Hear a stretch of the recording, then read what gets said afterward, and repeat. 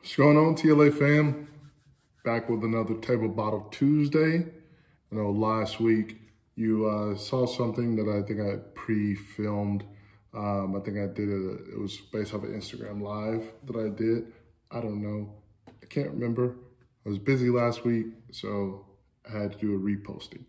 But today, this Tuesday, November 8th, if you can see that. I have something brand new for you. It's something that I've never had before, besides for the sip I just took before I started filming this. But I have had the owner of this tequila, their new tequila, I should say. I have had that. I'm getting my laptop out, get you guys some more details on this. Make sure this bottle over here that's to my left does not fall down, because then I'll be pissed at that. But today I'm bringing you Cabo Wabo. This is their Anejo version of it. So it says oak barrel aged for 12 months, 100% puro agave azul. It is made in Los Altos, Jalisco, Mexico. Double distilled puro agave azul tequila, hand harvested, thick cut. All right. You guys are watching this on YouTube. You can see the bottle here. This is out of NAM 1414. I do not know. I know this is a new bottle design from what I've been seeing of it. And I know that they have had multiple different bottle designs. Give me 1 second here. I'm about to type up Cabo Wabo Tequila. See, I'm getting a little bit fancier here for you guys. Doing my little research here.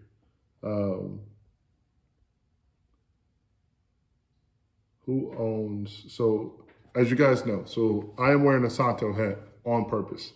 Santo is the new brand from Sammy Hagar. This is the first brand from Sammy Hagar. Santo is the one that Guy Fieri and Sammy Hagar owns. Obviously, Cabo Wabo was the one that Sammy Hagar originally came out with. And from what I've been able to find, the original, at least the original version of Cabo Wabo was absolutely damn good.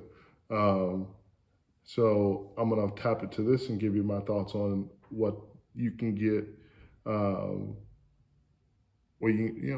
what it tastes like right now. So there's Sammy Hagar still owns everywhere in the world. I had to go with the big liquor companies. Hagar Swain. When you walk into bars home, you want to see Cabo Wabo behind the bar. So I sold them the amount of the company it took to make the deal.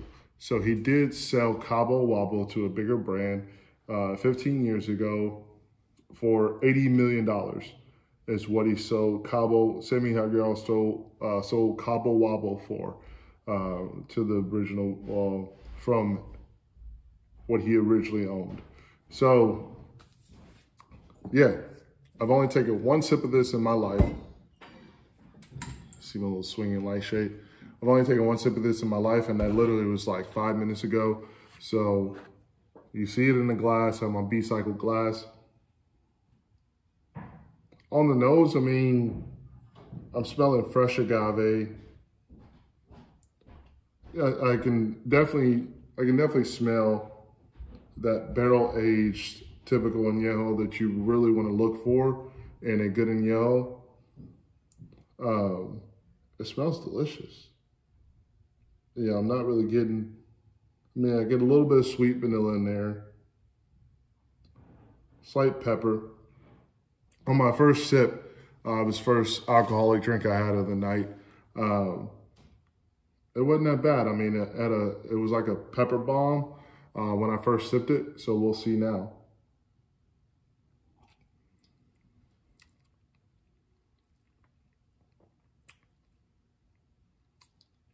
All right, so while I'm still thinking about this, let me pour a little bigger pour in here.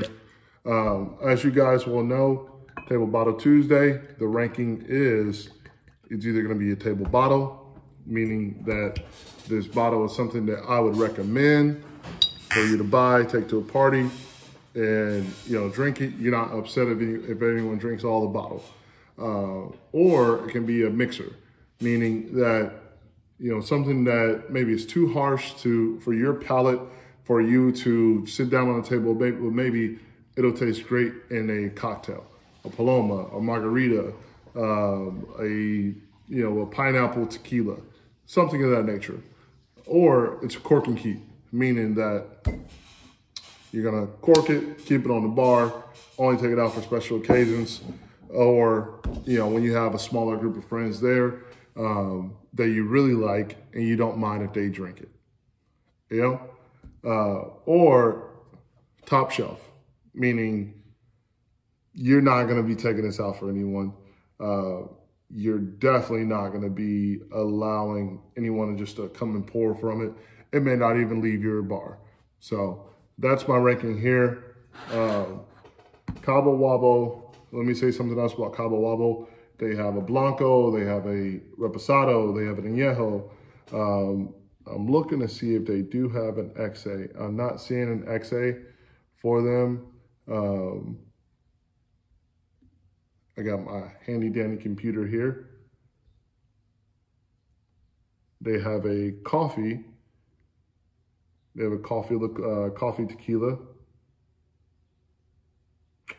I'm not seeing an extra Anejo.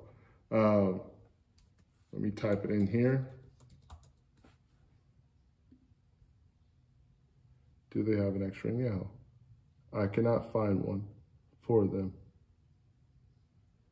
But anyway, so I believe I paid like 36 bucks for this bottle at my local, it's a spot called Wabo Tequila here in Chicago, in the south suburbs. 36 bucks, not that bad of a price. I always give, I give you a little extra points if your price is right, it hikes you up in my book a little bit, because some of these bottles, they just be so high for no fucking reason, man. They're just expensive for no reason. So, you get Cabo Wabo gets a little extra points in my book for that.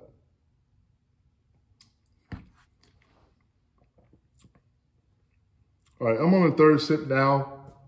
I like to at least give 3, 4 sips, 5 sips before I really pass judgment on there, because when you take your first sip, it's always the harshest. You're always getting the most prominent of flavors from there. You take your second sip, it's still adjusting, still coating your palate. You're starting to get the finer flavors in there, and you can start to form your idea. Third sip, you're there. You're starting to see what it's all about. Fourth sip, you're right in the sweet spot. You should know what you're gonna be drinking there. I'm going in for my fourth sip.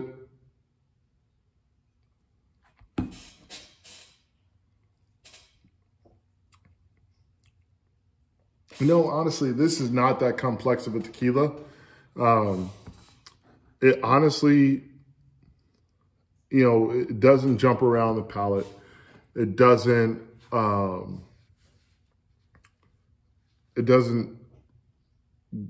go from here to there on the tongue. It's almost just staying in 1 or 2 flavor quadrants for me. So I'm gonna go ahead and roll it off the shelf for top shelf. It's not a top shelf. It's not complex enough for me to be able to call it a top shelf worthy bottle. What I'm thinking about right now is, would I be able to just sip this clean? And that's my thought process right now. Would I be able to sip this clean? And I'm sipping it clean right now. If you're listening to this on a podcast, I am sipping this clean right now. So I'm just like, I'm trying to determine that. Let me take a couple more sips.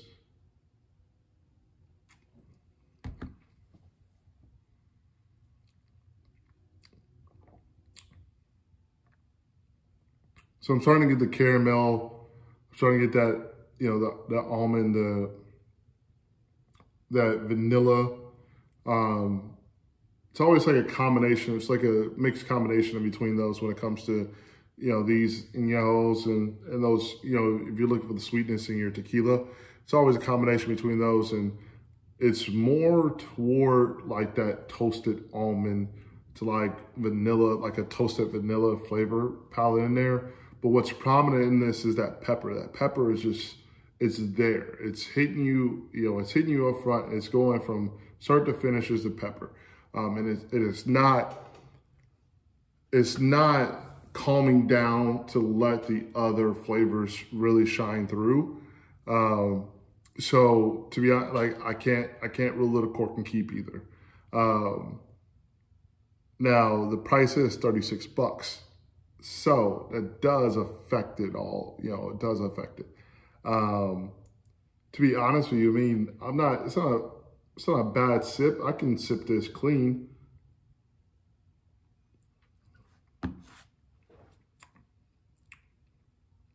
Now, would I be able to sip this nonstop all day clean? To be completely honest, I don't think I would. I mean, I think I could have like a couple glasses clean, but that's because I also look at my palate. My palate is more of an advanced palate. I do prefer the more complex tequilas, but what I'm trying to think of is where it compares to other bottles that I know that other people, that palates aren't as bougie, so to say, as mine. What would they think of this? I mean, and to be honest with you, I think they would like it. You know, I think they would like it. It's not something that's harsh. It does, you know, it does feature a strong pepper. It does have that sweetness to it that a lot of people do like. At the price of $36, you know, it's a nice bottle as well. Let me be honest with you, I love the new label. I love the new look of the bottle. I think it's pretty dope. I gotta, you know, it's better than a mixer for me. Would I want to taste this when I go upstairs? Am I gonna kind of make a little cocktail out of this?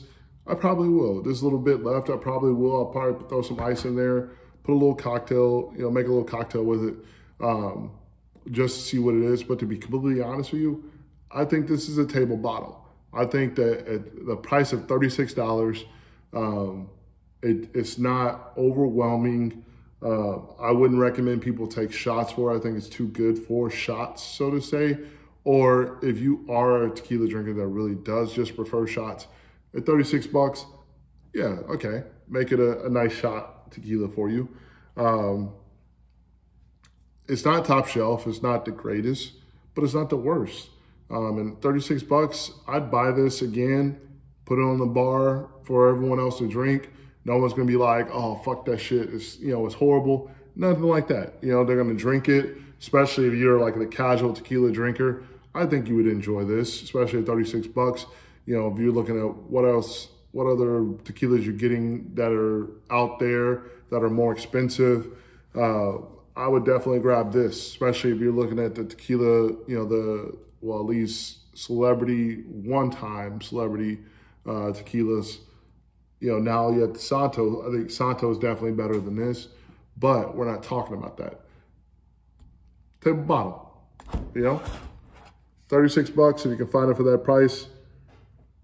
Table bottle, honestly, if it was like $50, I wouldn't buy it for a table bottle. I think there's other options that are better for table bottles in that price range, but $36, definitely table bottle. Cabo Wabo, you know, pretty damn decent job. You know, I enjoyed it. I enjoyed it enough. I'll say it that way. I enjoyed it enough. So yeah, at a 1440 again. Cabo Wabo Anejo, November 8th. Table bottle Tuesday. Table bottle, guys. Cheers.